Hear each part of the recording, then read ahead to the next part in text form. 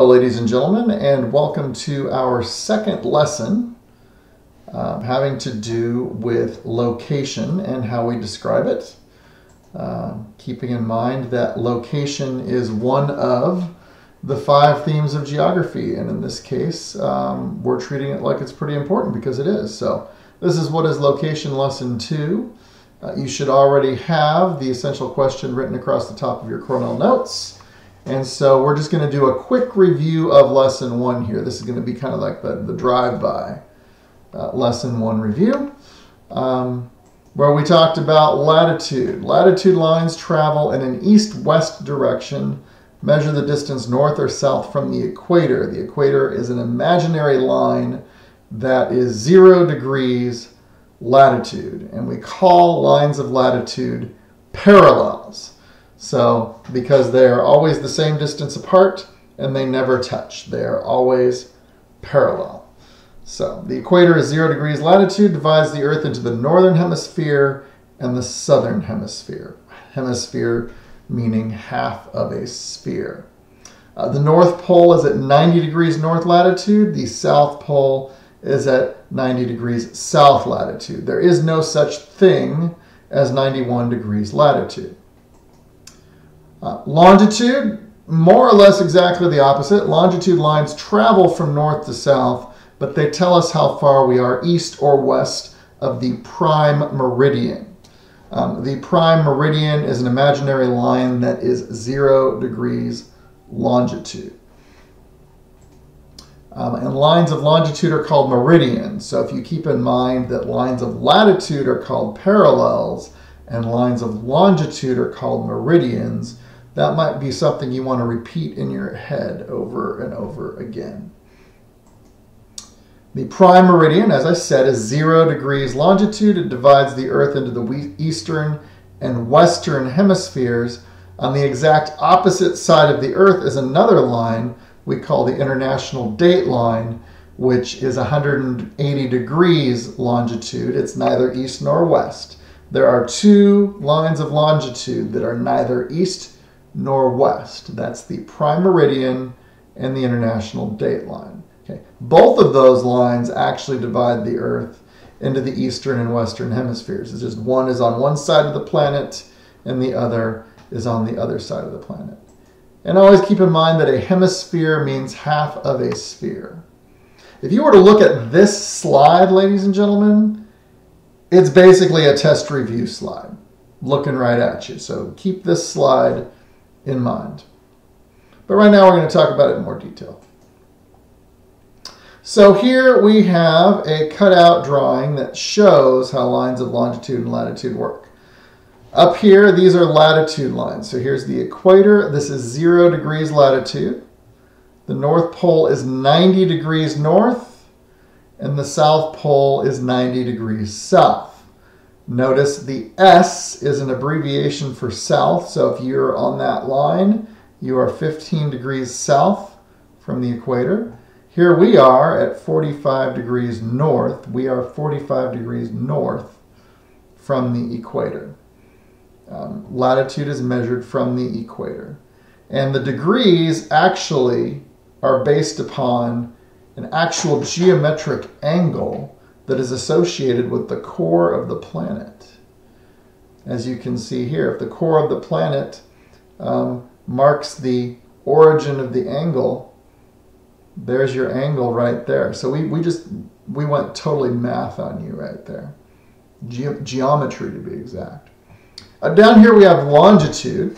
The prime meridian is 0 degrees longitude. So here you're to the right of it, you're 15 degrees east of it.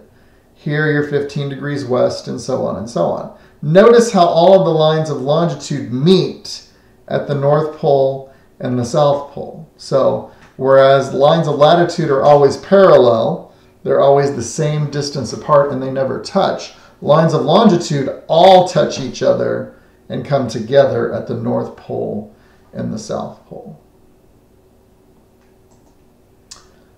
Here is a map of our planet showing you this. That this is the international date line here. If you're on one side of it, you're in one day. If you cross it this direction, you're crossing into tomorrow. If you cross it this direction, you're crossing into yesterday. I have a completely different video that'll show you that. So we'll hold off on that for now. But basically, here's your equator.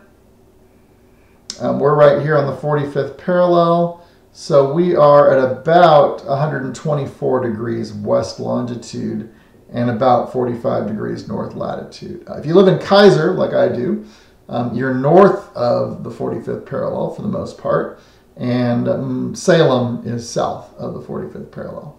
But Oregon's very good about putting signs on the freeway telling you when you're crossing the 45th parallel, because it is halfway between the equator and the North Pole, because halfway is 45 degrees is halfway between 0 and 90. If you want to go ahead and pause the video and take a gander at this, go ahead and do that right now. Otherwise, I'm going to advance. So once again, here is a demonstration of the hemispheres, hemisphere being half of a sphere. The prime meridian separates the eastern hemisphere right here from the western hemisphere right here, whereas the equator separates the northern hemisphere right here from the southern hemisphere right here. We also have all the continents here. We're not talking about that right now, but it's a lovely graphic. You can look at it if you want. This would be a good time to press pause if you want to continue with this slide, because otherwise we're about to do something very exciting. What is that, you may ask, Mr. Blumendahl? We are going to use Google Earth to test out this whole longitude-latitude theory. So right now I'm going to go to View on my browser. Now I'm using a Mac. The Chromebooks would allow you to do this as well, I believe. You go to View, and it should say Add Grid Lines. So I'm going to go to Grid right there and pop that in. Okay? We're also going to go full screen with this bad boy because I want this to take up the screen so you're not looking at my toolbar. So full screen, I just saw it. Where was it? View sign, grid overlap, tour guide. You know what? I'm just going to go up and do it up here. Full screen. There we go. We're now full screen. So let's first find us. Notice our grid lines here. So there's west longitude 130, there's west 110. I'm zooming in. So as you zoom in, those lines are actually going to become a lot more detailed. Longitude and latitude are actually defined in degrees, minutes, and seconds. So the degrees would be the largest line. So this is 122 degrees, 30 minutes west longitude. That's what that's telling you. Now we're in Oregon. So we're going to zoom in right here. And I'm going to find Waldo Middle School in Salem.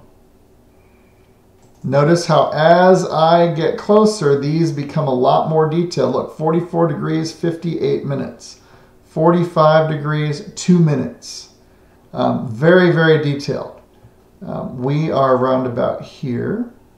So notice as I do this, it gets more and more detailed. Now we're getting even into seconds. 44 minutes, 58 degrees, 30 seconds. That's what that means.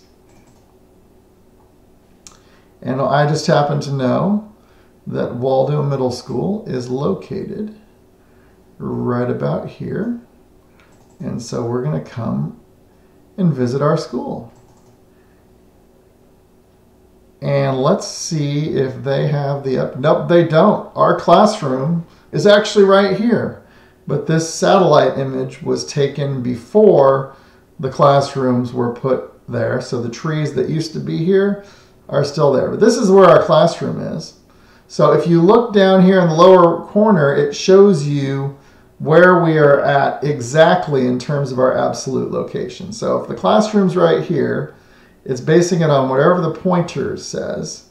So our classroom is at 44 degrees, 57 minutes, 41.19 seconds north latitude, and it's at 122 degrees, 59 minutes, and 59.78 seconds west longitude. Now, Mr. Conwell's room actually is at 123 degrees exactly. Look at that. If I'm playing around with it, now I've got 123 degrees west longitude exactly. Goes right through our classroom.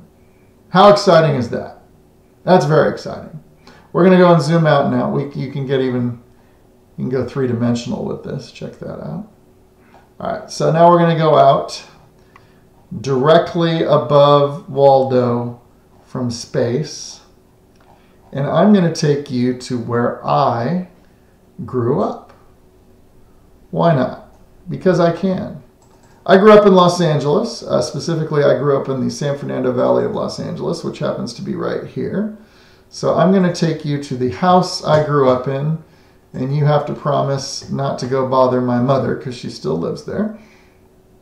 Let's wait for the graphics here to settle out. There they go. We're waiting for the detail to fill in.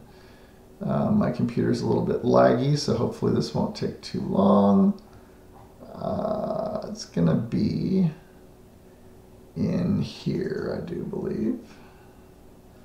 So if the detail doesn't fill in, I may have to just call this a video for now, but I'm hoping that's not the case. But what you can already see is that my mother lives much farther south because look at the details there. 34 degrees, 14 minutes. We're at 45, so it's 11 degrees further south. Notice how many people live there. Okay, I grew up right around here, so we're going to get exact. And I can pluck out the streets from space because I'm that good. Now we're getting much closer, and this is my mother's neighborhood because I can tell that's the high school near my house, and that's the VA hospital where I grew up. My Little League was there. So now let's wait for the details to fill in again. And there it is, ladies and gentlemen. I can actually see my mother's house. This is my mother's house, and that is my mother's car. So, the house I grew up in Southern California is at 34 degrees, 15 minutes, and 6.06 seconds north of the equator.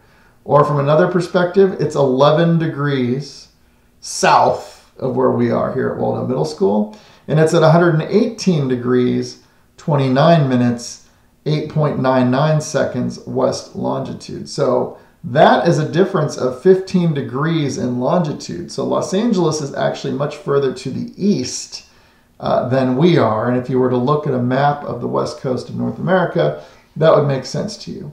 Now there's the trailer where I always went on vacations too. That trailer went with me all over the place. There's my house in 3D. Whoa, whoa, whoa, what just happened? Yeah, we're in my mother's backyard. That's crazy. Actually, this is my mother's backyard. And there's the trailer. Right there. Boom. That's kind of net. Yep, there's my mom's house. All right, you don't care about that. We're going to exit Street View. Now let's go someplace exotic. We've done 2 places in the Northern Hemisphere, and we've done 2 places in the United States. So let's escape from that. Let's go back out into space, and we're going to choose someplace random in the Southern Hemisphere.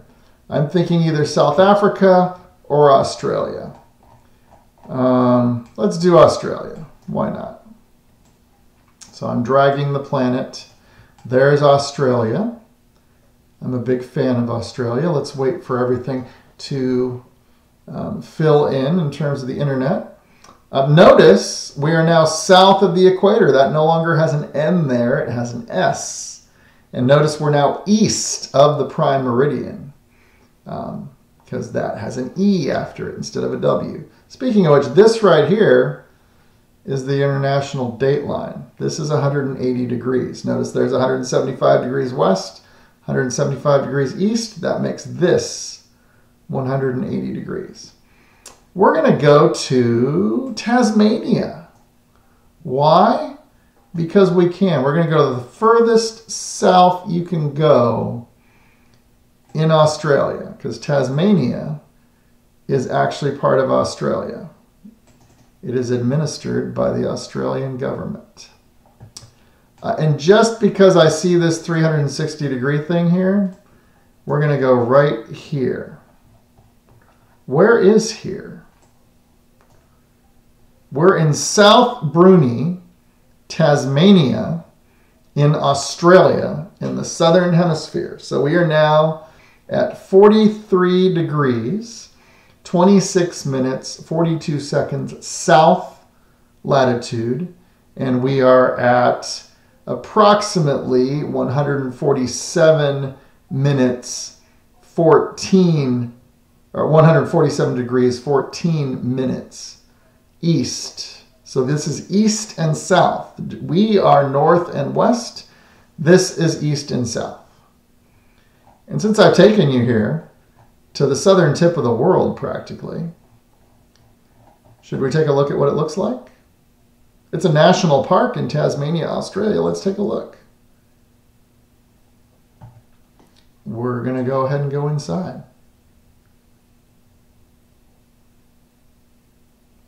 This is what it looks like on the south end of Australia, in the southern hemisphere and the eastern hemisphere. And you know what, folks? And there's a lonely guy walking on the beach in Australia.